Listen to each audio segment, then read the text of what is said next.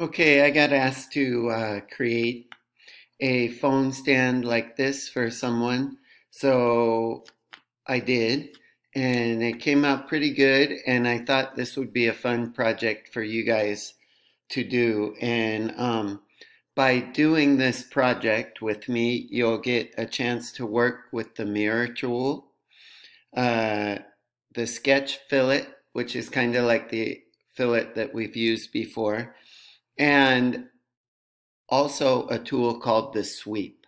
The sweep is a lot like an extrusion, but it follows a path that you determine for it. So let's go ahead and get started. I'm going to go to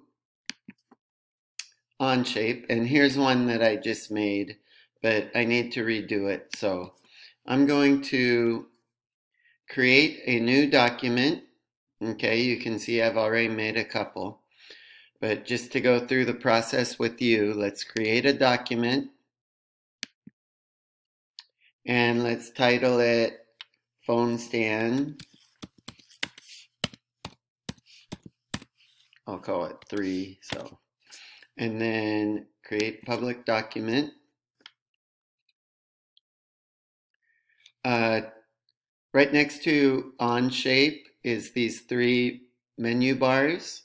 Click on that and let's make sure that our workspace units are inches. Okay, that's what we need for this project. And then we're going to start by designing the profile, the side view of the stand. And that's going to be our path. So we're going to start on the front plane this time. So we'll do a sketch. And we'll use the line tool. And we're going to start at the origin, draw a line, make it 4 inches, okay? And then we'll come up at an angle from there. And the angle we're not going to worry about right now. We'll determine that later. So we'll also make this 4 inches, okay? And then what we want to do is come down at an angle. Try not to snap to a right angle like that. We'll come down at an angle and we will make that 2.75. Enter. Okay. And now we do want to do a right angle. So we want to come out this way at a right angle. And click, and we'll make that 0.6, enter. And now we'll come up this way at a right angle, and we will make that 0.4, enter. Okay. Now I'm going to hit escape, and I'm going to get my dimension tool. And I'm going to use my dimension tool to define this angle between these 2 lines that are connected by this point. If I click on this line and this line that are connected by this point, it lets me set this angle. So I click once and I type in 60 and it's going to make that 60 degrees. Okay, let me zoom out a little bit. Zoom back in here. Now I'll do the same thing up here. Click on that line. Click on that line. I'm going to set this angle 60 degrees. Enter. Now I snapped these ones to 90. I trust that these are 90, so I'm not going to mess with them. So I'll hit escape, and my drawing's kind of cluttered. I'm going to just get these off of here. Oops, let's see. Kind of get this stuff out of the way a little bit. That's fine. I think I'll just delete that one. Let's see. Delete that one. We don't need it. Okay. I'm going to get rid of this 4 too. I know the length. Okay. So now let's see. Oh, one more thing. So I told you we're going to use a fillet tool. But unlike the other fillet tool we've used, this one's actually in your sketch. So I'm going to click on this tool. And I'm going to click on this point here. And it defaults to 1/4 of an inch. But if I click my mouse one more time, it's going to let me set that radius. And I'm going to make it 0.375, 3/8 of an inch. And I'm going to do the same thing with this one. Now it defaults to the one I just did before. Okay. Now these, I want to give them a radius too, but I'm going to make it smaller. So I'm going to make it 0.125, 1/8 of an inch. And I'll do the same thing with this one. Okay? And we should be good to go. So I am going to accept that sketch. Okay, so here is the path that we're going to extrude around. So now we've done this on the front plane. What I want to do is turn to my right plane, okay? And now I'm going to do a sketch of a rectangle on my right plane. I'm going to start at the origin again. Oops, I don't have the tool. Get the corner rectangle tool. Start at the origin. Go out like this. 1.25. Enter.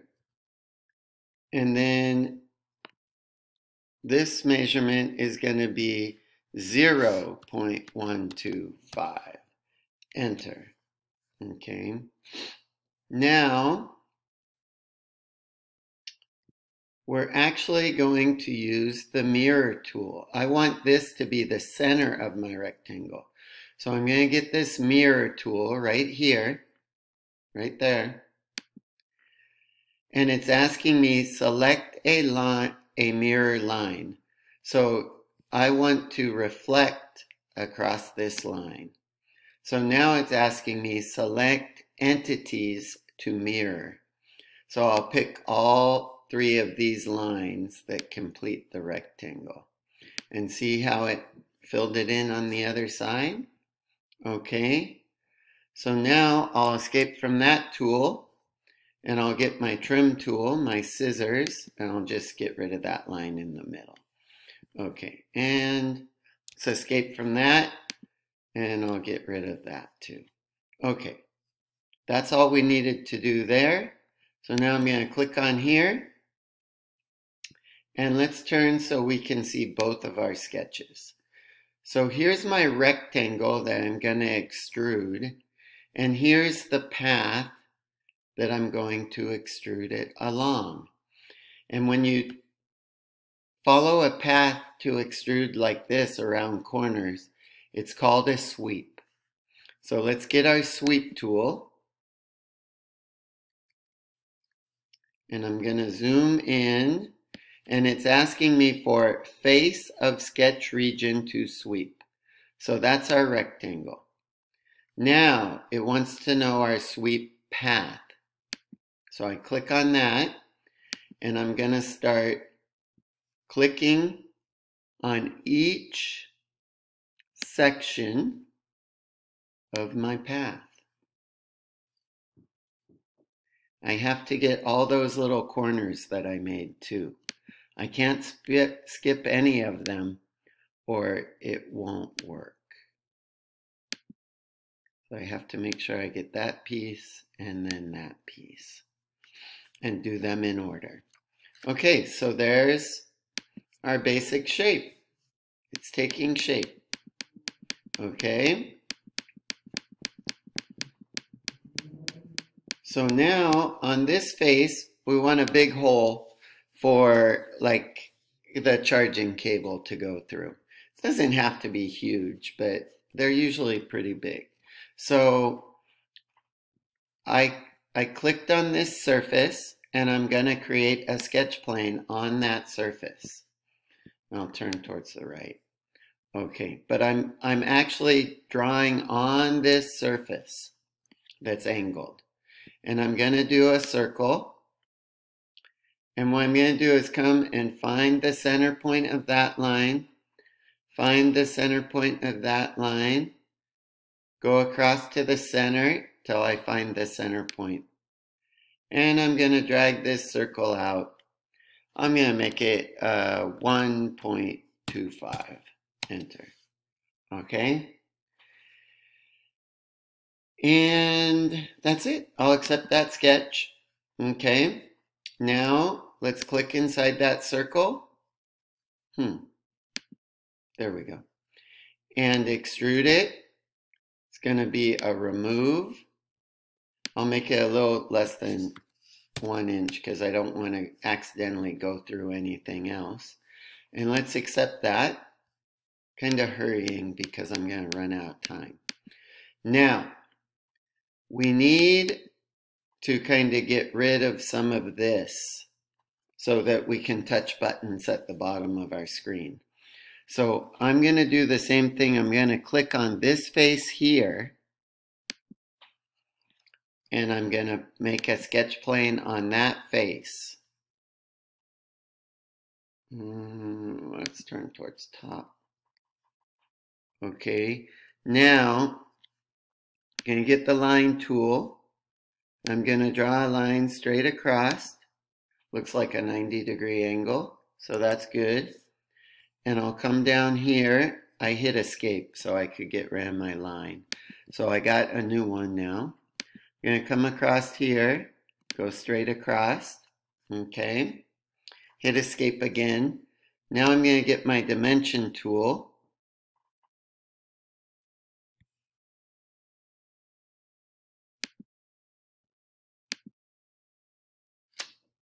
I'm going to make that 0.25, enter, okay. Let's make sure this is the same distance here. I'm using my dimension tool.